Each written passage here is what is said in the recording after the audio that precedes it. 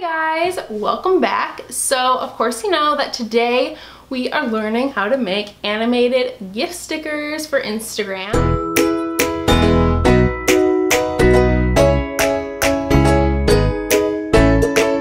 So this is probably the most asked question that I get ever in the world. So many people DM me and ask me, how did you do that? How did you get your stuff on Instagram? And it's just really hard to explain in like a text or a DM or even in person without showing you how to do it. So that's what this video is for. I'm gonna show you step by step because when I made my GIF stickers, it took a long time just because there's almost no information out there on how to do it. So I'm gonna show you guys, first of all, how to illustrate them, and then how to animate them, like make them move, you know, like a GIF. And finally, how to get them on Giphy, and especially how to get them on Instagram and Snapchat so that you can use them and everyone else can use them too. I have loved making GIF stickers. It is so much fun, you guys, like you don't even know. And it's also pretty easy. People seem to think it's super complicated, which, I mean, I guess it is in a way, but once you know how to do it, you'll have it done in no time. So I love to add new GIF stickers all the time,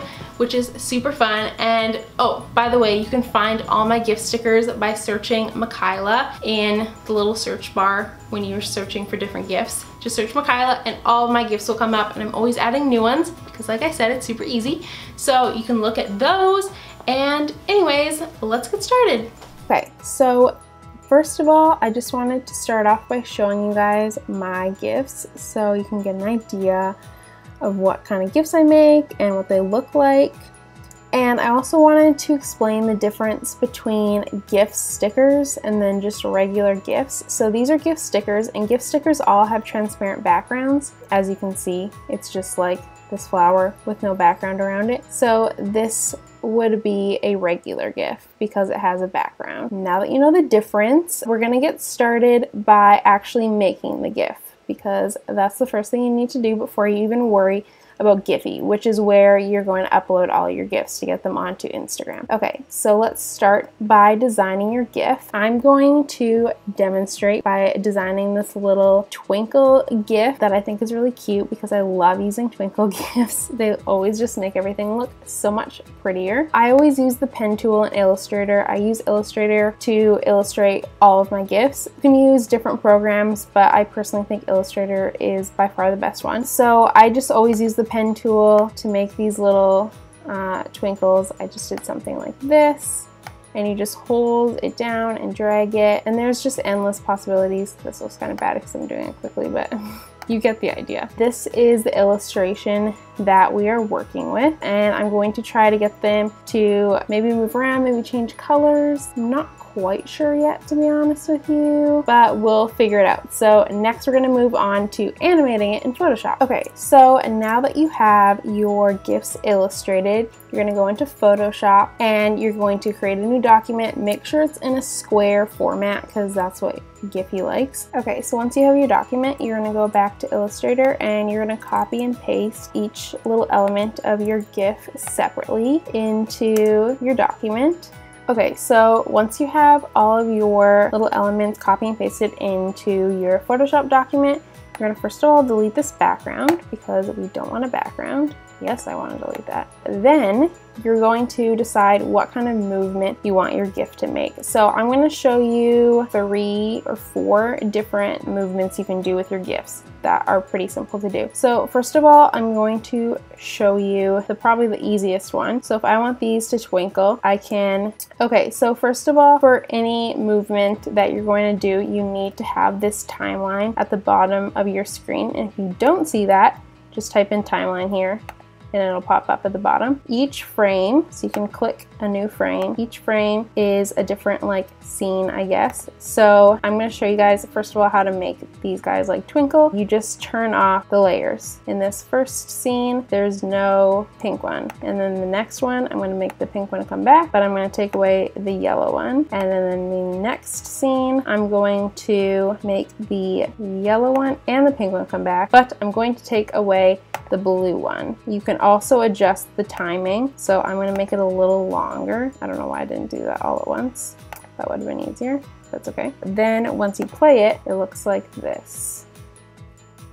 little twinklies. Okay, I'm going to show you guys how to make things slide across the screen. So this one is my personal favorite. If I want this blue guy to slide across the screen, I'm going to make another frame. Then I'm going to, in the second frame, I'm selected on the second frame, I'm going to drag him across the screen. Then I'm going to select both of them and then press this weird little symbol. This is how many frames they're going to add in between. So I'm going to click 20. I've done upwards of 100, so just test it out to see what you like. So when I do a thing sliding across the screen, I click no delay, and then I'm going to play it. And then you can see it sliding across the screen. So the more frames you add, the smoother it will be. So right now it's pretty choppy. So then I could just add more frames if I wanted it to be less choppy. But you get the idea. Okay, so the next movement I'm going to show you is how to make things change color. Making things change color is kind of a huge pain, but it looks really cool in the end, so it's worth it. But what you have to do is, if I want this, I don't want to keep picking on this big blue one,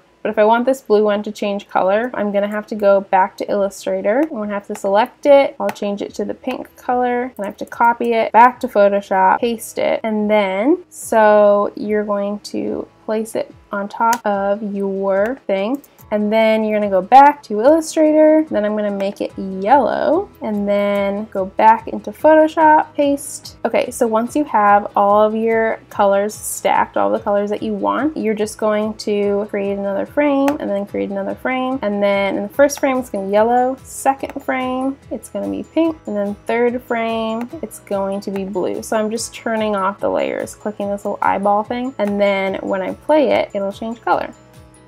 Oh, look how fun. Okay, so the final movement that I'm going to show you guys is how to make something rotate.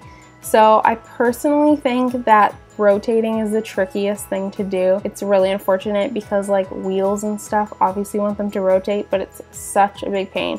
But I'm going to show you guys how to do it anyways, because sometimes you just need it to rotate. So what you're going to do is you're going to take what you want to rotate, which I want this little guy to rotate, and you're going to drag that down to this little paper thing, and that's going to duplicate the layer. I'm going to do that a couple times. The more times you do this, the more smooth the transition will be. I'm going to go to each layer individually and slowly rotate it, and each one is going to be rotated even more than the last. So you can see right here how they're all rotating. So I'm just going to do 4. Usually I would do more than this, but for the sake of illustration, I'm just going to do 4. Okay, so what you're going to do is you're going to create your layers as per usual, and you're just going to turn them off, just kind of like what you did with the colors. First I'm going to start with this guy, and then the next one I'm going to turn this off and then turn on this guy. And then this one I'm going to turn that off, turn on this guy. And then this one, I'm going to turn this off, turn on the top guy. So then when you play it, it rotates. Okay, so you see that it rotates this way and then it snaps back. We don't want that to happen. Okay, so what you're going to do to make it loop a little bit better is you're going to make another layer, and you're going to want to work backwards now. So you turn this top one off, turn this bottom one on, make another layer, turn this one off, turn this one on, and then when you play it, it'll go back and forth nice like that. So if you make even more layers, you can make it turn all the way around, but you get the idea. This is how you make it rotate. Okay, so I have decided on the color changing for this little twinkle GIF. So once you're done animating your GIF, you're going to go to File, Export, Save for Web, and then it says GIF here, and then you're going to make sure that transparency is checked off, and then you're just going to click Save. You're going to name it. I'm going to name mine Twinkles, and then make sure that it says GIF at the end, and then you save it. Okay, so now that you have some GIFs made, you're ready to make a Giphy account. So you're going to go here, and you're going to go to the Giphy website, giphy.com/join, and you're just going to enter all your information, and then you're going to click sign up. Okay, so once you've made your account, you can add a little profile photo, and you can also add a banner, and you can add your website and your social stuff. And then to upload your GIFs, you just click upload and then you click browse your files, and then I'm going to click on my twinkle GIF. And then for a source, you can put your website. I'm going to put my website, or you can put like the Instagram URL, or really anything that you want people to find you at. So I'm just going to put MakyleCreates.com. Okay, so tags. This is super important. This is how people are going to find your GIFs. I have tagged all of mine with Makyle, so that if you type in Makyle, you can see all of my GIFs. So I always add that one. And then I'm going to put things in like twinkle, magic, magical, colors, really anything you can think of that relates at all to your GIF. Be creative, do as many as you can. And I would definitely suggest putting a tag, the same tag on all of your GIFs so you can find all of your GIFs at once. Okay, so once you're done adding all of your little hashtags, you're going to click upload to Giphy. And so since you're not yet verified, it won't pop up on Instagram just yet. First, you have to be verified either as a business or an artist. But in order to do that, you already need to have some GIFs uploaded. So upload 5 to 10 GIFs, and then you can move on to the next step, which is getting verified, and then you'll be able to see your GIFs on Instagram, which is the fun part. If you have at least 5 GIFs uploaded, you can apply to be a verified account. So you're gonna go to support, and then you're going to click on Giphy for brands and artists, and you can choose to either apply for an artist channel or brand channel. An artist channel is easier. I personally did a brand channel because I have a website. You need a website for it, but let's just do artist channel for now. And then you can apply here, and then you're just going to fill out all of your information, and then you just click submit application. Once you do that, I would personally recommend contacting Giphy and emailing them and telling them why you want to make GIFs and why you want to be a verified account. I did this, and I personally think that it helped speed the process up because I got a reply very quickly and I got approved very quickly. So I would do this. I obviously have nothing to prove that it worked, but I really think it does, and it only takes like 2 seconds. So I would definitely email them telling them why you want to be verified and why you want to make GIFs for Instagram. Once you do that, all you have to do is wait, which is the worst part by far. But once you get accepted, you'll have to wait a little bit for your GIFs to actually show up on Instagram. But once they do, it's way quicker once you upload them.